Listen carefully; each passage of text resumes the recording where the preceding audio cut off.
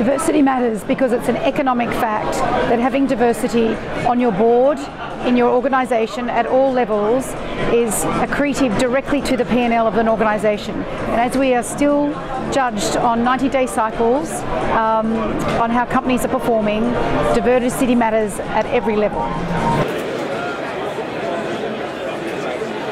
Some of the barriers that I've experienced and that I see to diversity in organisations come a lot from culture.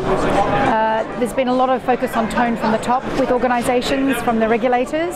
I think that's really improved some things. We've seen initiatives like the 30% Club looking to get more female representation on boards, also very positive. But I think inside organisations, a wholesale change of culture, of the values and ethics that drives those organisations is really required in large financial organisations.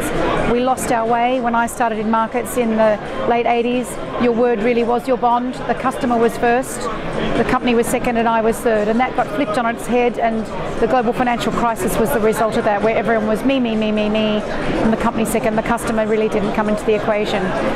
So turning back the clock and revisiting the way we used to be as far as values and ethics, I think will have a massive transformational effect inside organisations.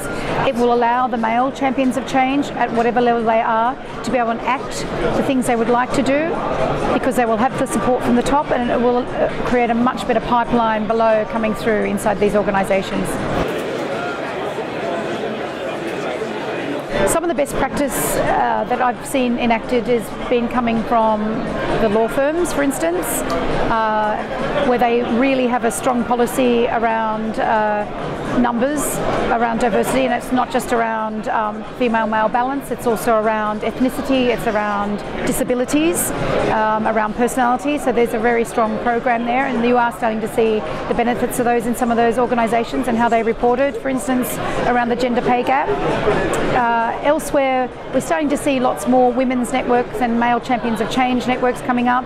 I think the next step with those is to really get those much more integrated across the industry versus inside siloed organisations, and have a much more public discussion and much more public movement versus everybody signing charters and then maybe doing it in silos internally. We see this in fintech as well, where less than 10% of women are actual founders of companies, and less than 4% of them get the funding that they need via these great funding programs through angels and VCs, etc.